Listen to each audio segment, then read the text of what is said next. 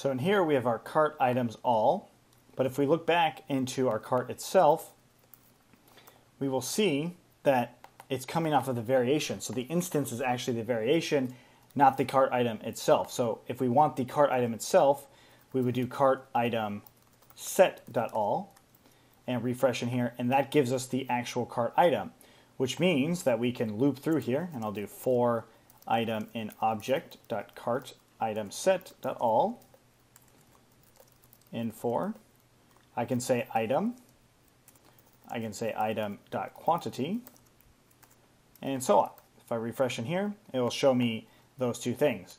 So that's important, because if I just did variation, or excuse me, object.items.all, and refresh, it just says default. It only gives me the item instance itself. But variation or cart item set gives me the actual cart item. So you can still grab the related model the way you would anyway with a cart foreign key. All right, so since we have this, let's go ahead and put this into a table. I'll say table class is equal to table. And we're going to close off the table after the for loop. And then we'll put in a table row here, table column for the item, table column for the quantity, and close off the table row. I refresh in here. I now see that there's the default, the quantity, and then we could have the line total, which is something we would probably want at some point. So I'm going to just space the tables out a little bit better. And this is going to be line total, which we haven't done yet, but it's eventually going to be there. So in our model, we should put a line total in here. All right, so now we've got our cart. Let's go back into this view. Get rid of this. Before I even get into the line total, I'm going to add another one called remove. So this is going to be a remove button, and I'll do ahref equals to. First off, I'll just do the hash to put it in and say remove, as in remove item. And I'm going to just add a style of text align right. And I believe there's even a class called text right, which does that automatically. Let's cut that out and see. And there is. So we have this remove here, or we could just put an X, which usually signifies remove. So X is there. So since we have this, let's actually think about how we want to remove this. Now, if we look at our model for cart item, we could put an instance method here called remove. And we would do define remove and itself, and it's going to return, well, the different arguments for the item. So it'd be reverse, and it's cart, so we have to import reverse. So from django.core.url resolvers, import reverse. So cart is going to give the URL for the cart, and then we want to add in the arguments itself. So I'm going to just use string substitution for this. So the arguments itself would be self.item.id, and then that's pretty much all we really need here is the item ID and whether or not we want to remove it. So this is going to be question mark, or first off %s / question mark. It's going to reverse the cart, and then we're going to say item equals to %s, and then finally delete, that use the ampersand, and delete equals to true. All right, so let's go back into our view, and we're going to add just item.remove just so we can see it first, and it's showing us and 7 and item is equal to cart. That's not what we want. So going back into our view, product detail, or excuse me, our instance method, we have these two reversed, so it should be cart and then self.itemid. Refresh in here. So we have cart, and notice there's already a slash or trailing slash on it, so we're going to get rid of that. So now we've got this cart, item, delete, and that is equal to true. So that's a good actual URL that we're going to be working with. So there is one more thing that I could do to make this even better, which would be getting the add to cart method, or creating an add to cart method for the instance itself of variation.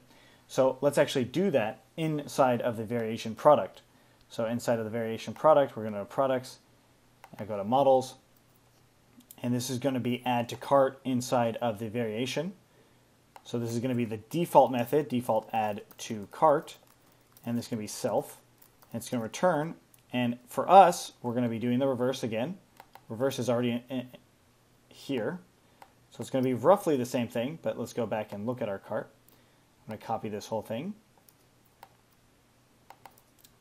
Paste that in here. So now it's going to say QTY equals to just 1. So this is our default add to cart. And of course it's going to cart and self.item. Instead of self.item, it's just self.id. So this is actually adding it to the cart. So since we have this, go back into our models. Remove is now going to be self.item. So it's going to be self.item.get, or excuse me, add to cart. So that's going to give us that string of add to cart. And then all I need to do here is add a question mark and say delete equals to true. And use the string substitution here. And they're like, well, geez, if we have this, we might as well add this exact same thing to remove to cart on the variation. And that's what I'm going to do. I'm going to copy this and remove from cart. And now it's just going to be and delete equals to true. Again, the quantity doesn't necessarily have to be here, but these ampersands do. In this case, the quantity definitely does not have to be here, but the cart, reverse cart does. And we could do remove from cart being the same as what we had here. But really, I'm going to not have it as the same, only because we might want to change how we actually delete the cart or the URL on remove from cart. We might change it in the future. So now I'm just going to change remove to being self.remove from cart. Remove from cart and remove from cart. Perfect. So this allows us to actually remove that item from the cart using the model variation itself. Now it's a little bit redundant, but the only reason I'm doing that is so in here, inside of my view, I don't have to necessarily do item.item.remove from cart, although those would come the exact same way. So let's go back into our view and make sure that all of this is working correctly. So we have this do not have enough arguments for formatting string. So we have our string substitution here. We've got our cart and ID. So there's 2 there, 2 there. Let's go back into our models. There's 2 here, 2. So it looks like this right here we don't need. We need the ampersand. That's it. And we refresh and now it works. So these are coming in the exact same way, which is good. That's what we want to see. All right, so back into our view. We're going to get rid of this item.remove, cut it out and paste it here. And we can get rid of this one now too. There we go. We refresh. And now if I hit X, it actually removes that item, which is good. And now item itself, I want to get the title. So I'll say get title. And we don't have a method for that in our instance itself. So I'll define that method, get title. And we're going to say self. And it's going to return self.item.title. So that returns the title itself, which is not actually what we want, because if it's default, it's going to have to be the product itself. So instead, I'll do a string substitution again, and this time it's going to be self.product, or excuse me, self.item.product.title and self.item.title. We refresh in here, and there we go. Now we have our item title stuff. Perfect.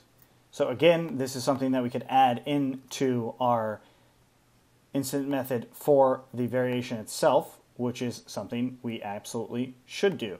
So I'm going to cut this out, add it in as get title, get rid of self.item.